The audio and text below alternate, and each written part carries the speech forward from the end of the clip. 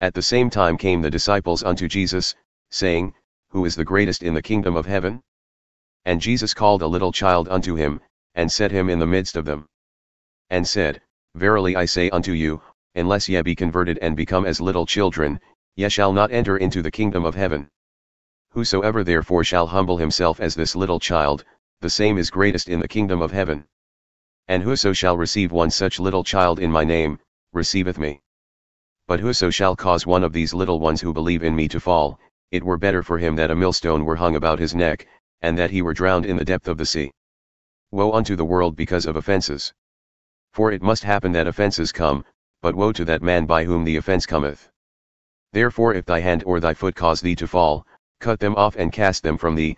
It is better for thee to enter into life halt or maimed, rather than having 2 hands or 2 feet, to be cast into everlasting fire. And if thine eye cause thee to fall, pluck it out and cast it from thee. It is better for thee to enter into life with 1 eye, rather than having 2 eyes, to be cast into hell fire. Take heed that ye despise not one of these little ones, for I say unto you that in heaven their angels do always behold the face of my Father who is in heaven. For the Son of Man is come to save that which was lost. How think ye? If a man have 100 sheep and one of them be gone astray, doth he not leave the 99, and goeth into the mountains and seek that which is gone astray? And if it so be that he find it, verily I say unto you, he rejoiceth more over that sheep than over the 99 which went not astray. Even so it is not the will of your Father who is in heaven that one of these little ones should perish. Moreover, if thy brother shall trespass against thee, go and tell him his fault between thee and him alone. If he shall hear thee, thou hast gained thy brother. But if he will not hear thee, then take with thee 1 or 2 more, that in the mouth of 2 or 3 witnesses every word may be established. And if he shall neglect to hear them, tell it unto the church. But if he neglect to hear the church, let him be unto thee as a heathen man and a publican. Verily I say unto you, whatsoever ye shall bind on earth shall be bound in heaven, and so whatsoever ye shall loose on earth shall be loosed in heaven. Again I say unto you, that if 2 of you shall agree on earth concerning anything that they shall ask, it shall be done for them by my Father who is in heaven. For where 2 or 3 are gathered together in my name, there am I in the midst of them. Then Peter came to him and said, Lord, how often shall my brother sin against me, and I forgive him? Until 7 times.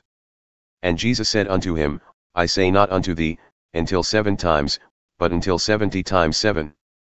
Therefore is the kingdom of heaven likened unto a certain king who would settle accounts with his servants. And when he had begun to reckon, one was brought unto him who owed him 10,000 talents. But inasmuch as he could not pay, his Lord commanded him to be sold, and his wife and children and all that he had, and payment to be made.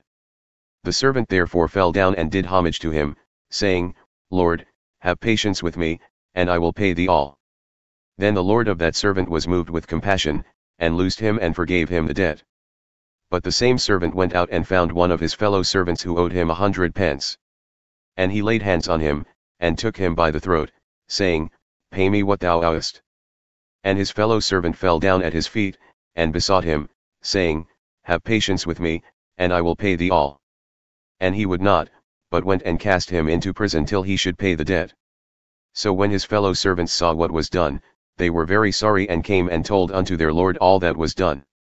Then his Lord, after he had called him, said unto him, O thou wicked servant, I forgave thee all that debt, because thou desiredst me.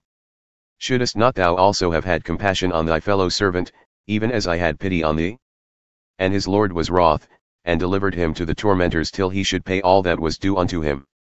So likewise shall my heavenly Father do also unto you, if ye from your hearts forgive not every one his brother's trespasses.